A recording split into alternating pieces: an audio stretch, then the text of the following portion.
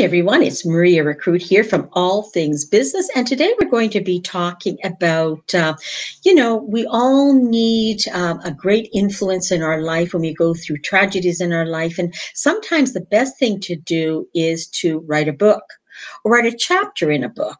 So you can put all your feelings down and other people can read it. And then you'll have a book with like-minded people. And it's my pleasure. I have a wonderful author, Evie, who out of tragedy was able to come through and write a chapter in the book, Awakened. So it's my pleasure. Evie is from Louisiana. She's an American.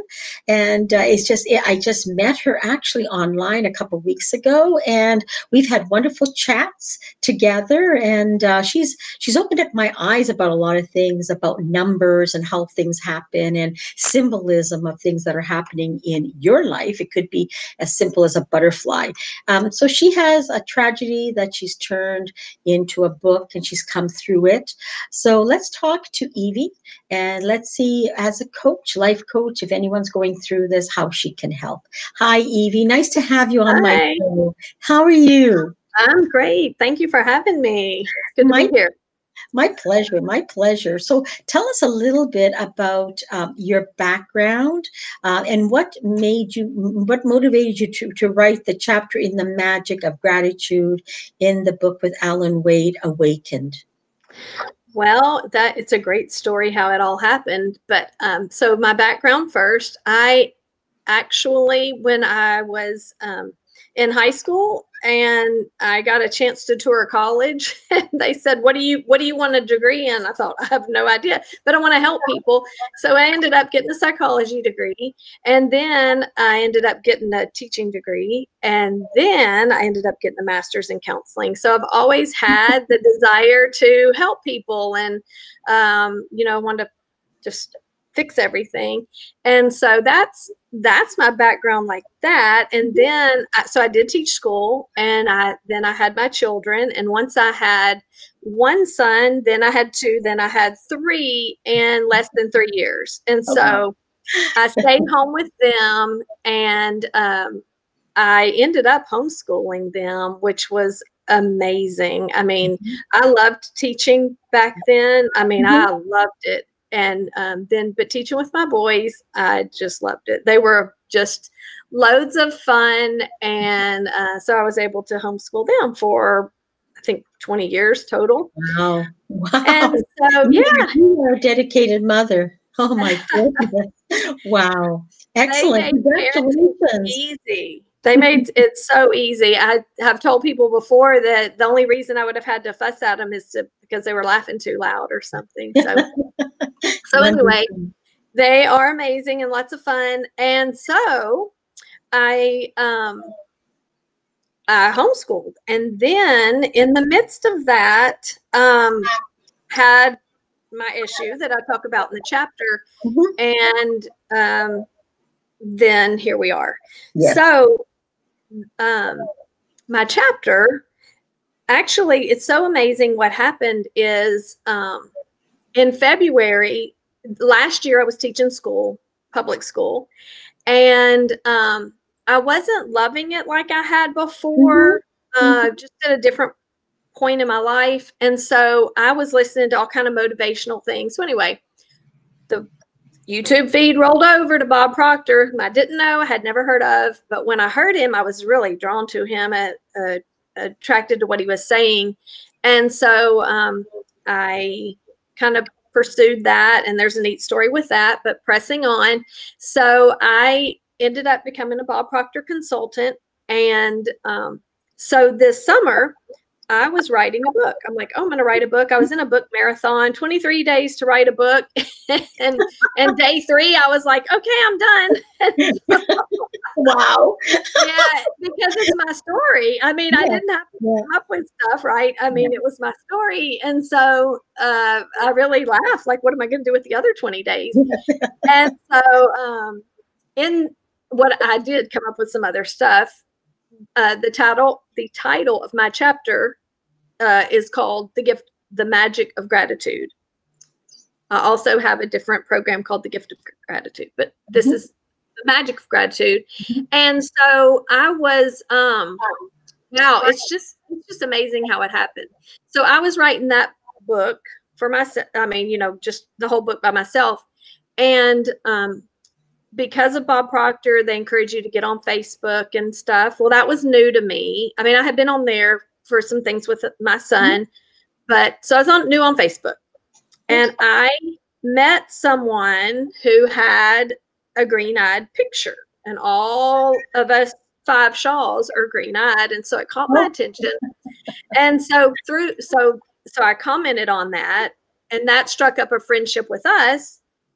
And through that, I saw Alan and Cindy posting that they were about to write a book, and you could put a chapter in it. And I'm like, oh, wow, I'm writing a book.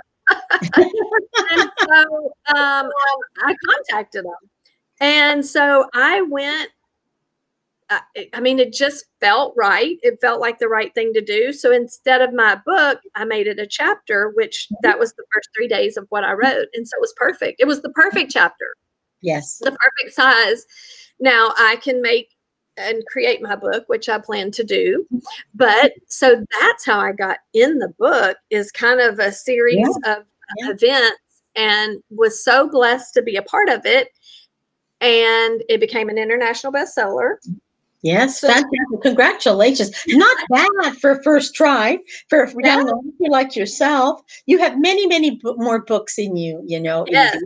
When you start, the first one's the most difficult, isn't it? It's the most difficult. I think, like just helping out other people who are going to be listening to the show and might want to. They're writers, right, in the making. But they have to understand the first one's the toughest, right? And it does like it flowed for you. But when I wrote my book, because it was my book, also an international best-selling, bestseller, was Double Your Income Using Social Media. So it had nothing to do with my life. It had to do with business and social media. So that was tougher. But I think, I don't know, I'm starting to write a book now about my life now, right? I'm going to have one of the chapters in Robert J. Moore's books. And so we'll see how it goes. I have to find the time to do it, because that's what it is. You have to schedule a time to do it, don't you? Yeah, yes. And so the amazing thing was this summer, because I was a teacher, I was at home, and also the pandemic. But yeah, so I wrote it and submitted it in their book. And I'm just so thankful, because from that, I met Robert J. Moore. And from meeting Robert J. Moore, I've met you and 10, 20, 30, 40 other people. And so my life has just catapulted into a great direction. And so here I am. Yeah. You know what? Birds of a feather flock together, like they say. So you start with one person, and I love social media, because that's where I've met everyone, right? Right. In the pandemic, I don't go out at all, or just to the store. But so I meet everyone online. And doing shows like this, it's like I know you. I see you. It's like I know you. I mean, we've already spoken about 2 or 3 times, and we'll probably continue to speak to each other. But absolutely, yeah, like-minded people. Absolutely. So tell me, and people are going to be wanting to know, how many hours did it take you to write your chapter, and how many pages were they, or how many words is your actual chapter? Oh, that's a good question. So, I mean, honestly, I sat down just for 3 days and spoke it into my phone. Okay. Which is so amazing. Smart, yeah. Even though I love to write, like I love to, but I spoke it into my phone. And so literally 3 days later, it was done. It should have, it's around 2,500 words. Makes sense. Yeah. I'm not exactly sure the end count, but somewhere in that ballpark. And so, but it was my story, and I've told it quite a few times. I've been asked to speak a few places back at that time. And so I didn't have to kind of figure out, what am I going to say? I had already, kind of known. So mine may be very, very different than other people starting to write theirs.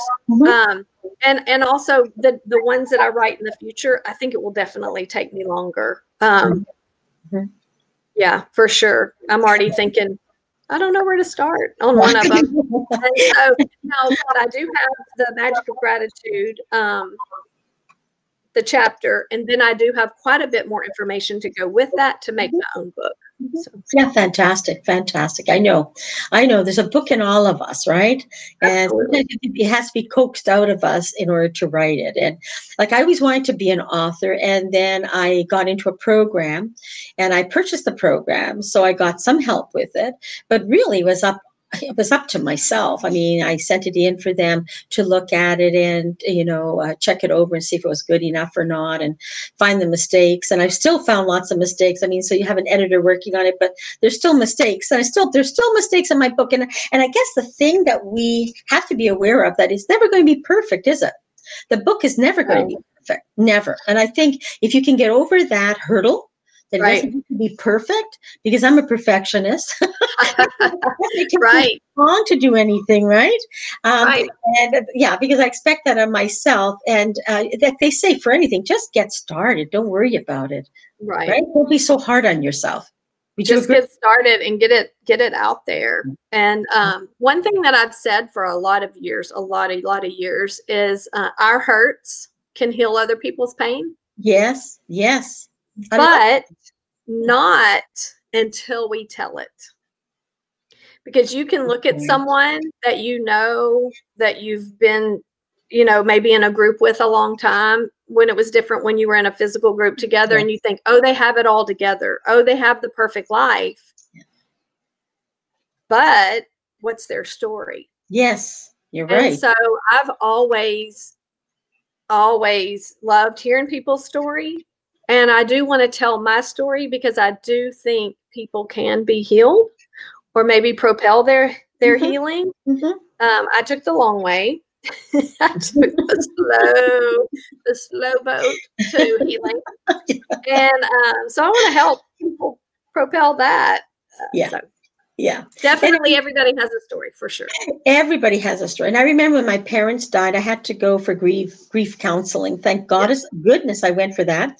It was 12 weeks, but it helped, because you tell your story. I mean, it's a group of people sitting around, and I'm very grateful that I was able to go to the funeral home where my parents, were laid out, and they offered that, because that's what I needed at that time. It's tough, loss of anyone that you love is very tough. People don't know until you go through it, and you don't know about it when you're growing up. Nobody talks about this, right? How do you handle when a significant other in your life passes away? How do you handle it? Nobody talks about it, because it's you don't want to think about it. You don't want to talk about it. Yeah, it's tough. The pain is so great. Yeah. Yes. And you know what I've said to people is, when you see people with gray hair, they've all gone through losses, but they're on the other side now, hopefully, and they're still enjoying life. So when I was able to say that and see that in other people, because I thought I was the only one who lost my parents. No, everybody has, right? Some of them earlier than I did. I was so fortunate. I was in my 60s when I lost my father. Yeah. That was 4 years ago. I was so lucky. I was in my 60s that night. I lost my mom in my 60s, my father in my 60s. So I was already a mature adult, but that didn't make the pain any easier. Not at all. But I think about all those wonderful years I had with them that some people didn't have. So I just felt gratitude towards it. Towards it. Yeah. Yeah, for sure. For sure. For sure. So and the thing about the grieving process is you can't go around it. You can't go under it. You can't go over it. You have to go through it. And so, unfortunately, but there is life on the other side. That's the good news. And it's hard to see that when you're in the midst. Oh, yes. Oh, yes. And no matter what anyone would say to me, I mean, it just didn't do it. I had to find my own route. Like I would talk about my parents, and I would just start crying. Just in the middle of a sentence with anybody. Now I'm able to talk about it, and like with you, I don't feel like crying, right? Right. Right. That's a big step forward as far as It sure is. But you talked about it, you grieved it, and you've come to the other side of it. Exactly. So you've got to tell us a little bit about Bob Proctor. I'm sure that must have helped you. So tell us a little bit about your work that you do with people using the Bob Proctor strategy and methodology. Okay, so I do offer a course. It's called Thinking into Results, and it is amazing. Bob Proctor says that when you do what he instructs in any program, but in specifically in thinking and results, that you'll need a telescope to look back on your life in 6 months from where you were to where you are. Mhm. And he's so right. So I got into it, and my life has completely changed, completely amazingly changed, and I've catapulted to a new place. And it's all about what we're thinking about. Mhm. Yes. And I don't think we think about what we're thinking about No. too much. No, we don't. We just think it, right? We think it, and then yeah. So it's interesting to think about what you're thinking about, and so that is it's a 12 module program, and so it's not necessarily a 12-week program. It's actually a 6-month program, and so you go through modules and videos and workbook and do the activities and watch you go. Mhm. You know, you Excellent. soar to high heights, and so it's super exciting. And so I'm just super excited about the people I'm walking with Mhm.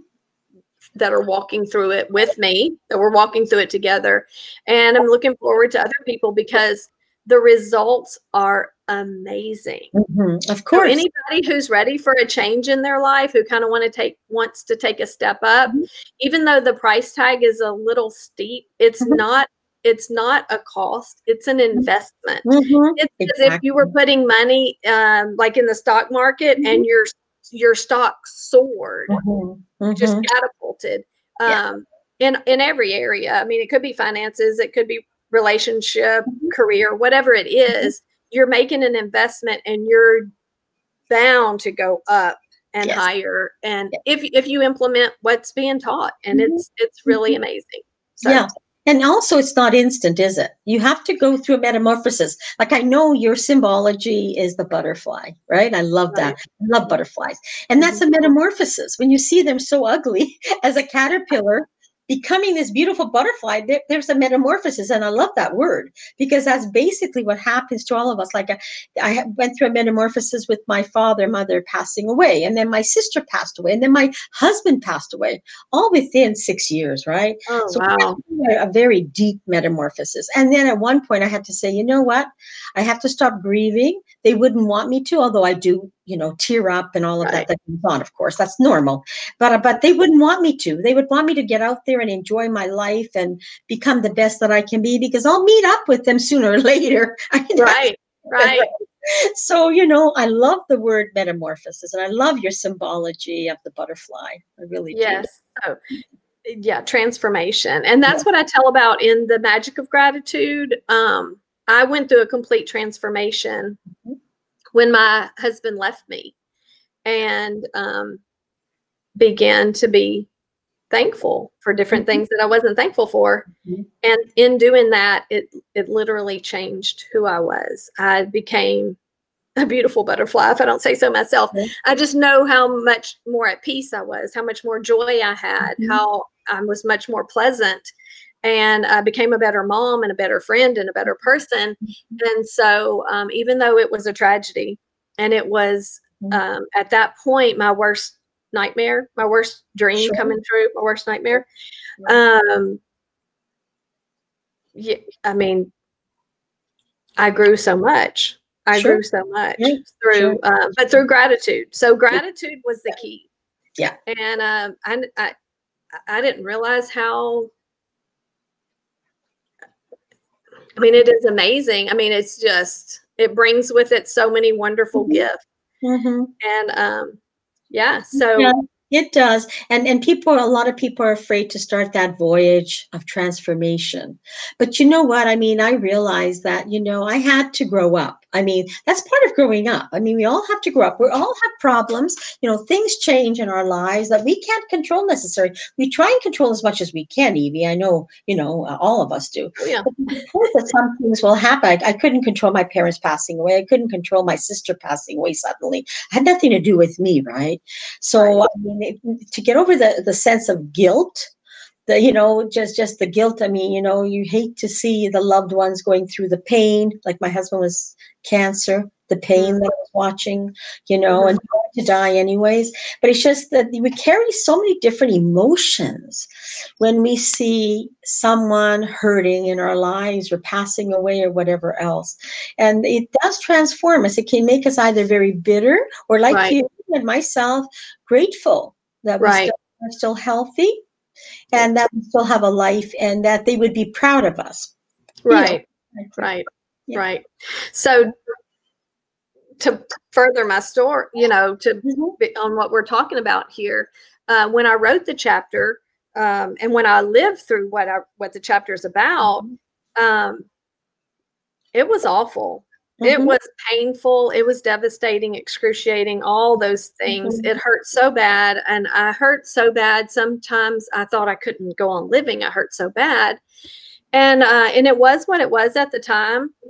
And then I began to change. And so when I wrote the chapter this summer and I finished it, I wrote an epilogue at the end. And I said, the events in this chapter pale in comparison to what I went through after. And so I lost my third son 2 years ago in April 2018 to cancer. And sad. Yeah, it was, I mean, like going back through that event of losing my husband or my husband leaving. Wow. Like that hurt so bad then. And now I'm like, oh, that was nothing compared to this. And so anyway, so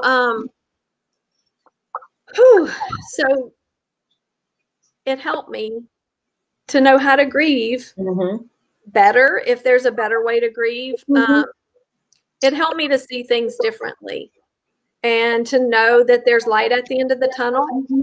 And something that Bob Proctor says that's huge is he says it's a law of the universe. It's not that he came up with it, but he just tells it in a way that was so clear to me. He says, for everything that happens, there's an equal and opposite reaction. Yes. So when something good happens, when something bad happens, there's an equal and opposite good. And when something really bad happens, there's an equal and opposite really good. And for something really, really, really tragic and excruciating and heartbreaking, there's an equal, amazing, wonderful opposite to that. And when I was at the conference in February and heard him say that, I'm like, that's it. That's what I'm going to do with Colson's life or death. As tragic as it was to me, I want it to be that great. Also. And Colson lived that kind of life. He's here 17 years, but he was amazing. He was a fighter. He was a black belt in karate, and he just never quit. He never gave up. He never complained. I mean, he went through different things in his life before the cancer, but he was strong. I never saw him as anything but just this amazing kid that didn't quit. And he touched so many people's lives. And so I trust that as many as he touched when he was here, he can touch that many or more even still. And that's the one thing I realized when my dad passed away. I didn't realize how many lives he had touched, because people would come up to me saying, "Oh, I know your dad. I loved your dad." I didn't even know this. And so many people knew him and loved him. I thought, oh my God. Or even when I was taking care of him, because I was his daily caretaker, right? I moved in with him to help him out for about 2.5 years. And I didn't realize how many people he knew and how many people would come up and, reminisce with him. They just loved him. So you don't know, right? I mean, when I think about myself, I wonder who's going to miss me or how many lives I've touched, because I don't think about it, right? It's like you, Evie. How many lives will you have touched by the time we're through with all of this? Yeah. Right. Wow. And I have thought of that long before I lost Colson, but I thought a man that was at our church, and he was most likely going to pass away. He had type of cancer. And I said, let's celebrate him while he's here. Yes, Let's just wait absolutely. till he's Yeah. gone. And so I guess that's good for all of us right now. Who in our life do we need to celebrate? Yes. You know, maybe call them and tell them, or text them and say thank you. And Yes. and why not? Why not Sure. tell them while they're here and able to enjoy hearing that? So I agree. Let's celebrate now, right? right, for sure. We don't know if we could both pass away tomorrow, Evie. We don't know. We don't know. Nobody knows how long they have. Yeah, I could finish a show, go out because I'm planning on cycling, and guess what? I get hit by a car or something. We don't know. We don't know. So, I mean, it's been wonderful talking to you. So, Evie, how can people get a hold of you? And how can they buy your book, your chapter of the book? Can you tell us, please? Yeah. So, there's two ways. Awakened is the name of the whole book with all the different authors in it. And it's a great book. It's from tragedy to triumph. So there's amazing stories in there along with mine. And so that's on Amazon. So they could look up Awakened on Amazon. And also, if someone would want to contact me personally at liveyourdreamevie@gmail.com. So that's my email. Yes. I could see about getting them a copy and maybe emailing it. Yeah. And I have a website, and it's pretty much up. There's probably a few things, but they can still get a hold of me now at www.liveyourdreamevie.com. Fantastic. And that tells about my Bob Proctor programs. There's actually two, and some just private coaching or consulting that I can do aside from those. And so that's it. liveyourdreamevie.com and gmail.com. I love it. I love it. And you know what, everyone? You can find Evie on Facebook. So you'll see the spelling of her name, and you can go and get in touch with her, because that's how I get in touch with everyone now, is on social media. Otherwise, I'd never meet you, right? But I want to thank very much Robert J. Moore with sending you my way and having me interview. I really enjoyed that. So I'm going to say goodbye for now, Evie, and thank you. We'll have to get you to drop by when you write your next book. Yes, thank you. Yes. And if anybody wants to contact me, feel free. I do want to help somebody who's in the darkness, or give hope. Yes. Thank you. And we all need that. Thank you, Evie. Talk to you later. Bye-bye. Bye-bye. Bye. Wasn't that wonderful? Evie Shaw, a lovely, lovely lady. She had a number of tragedies in her life, and she's come through, and she's all smiles. What a lovely, lovely lady. You must get in touch with her. If you're going through these hard times, you may need a coach to help you through it. We all need coaches to help you through it. So for now, I'm going to say goodbye. And if you want to get in touch with me, it's Maria Rekrut, all things business. You can find me on all the social media channels as Maria Rekrut. And until next time, keep well, keep safe. This is October the 22nd, 2020, and we're going back into the second phase of COVID-19. So please keep very healthy and keep safe. I'm going to say goodbye now. Take care. Bye-bye now.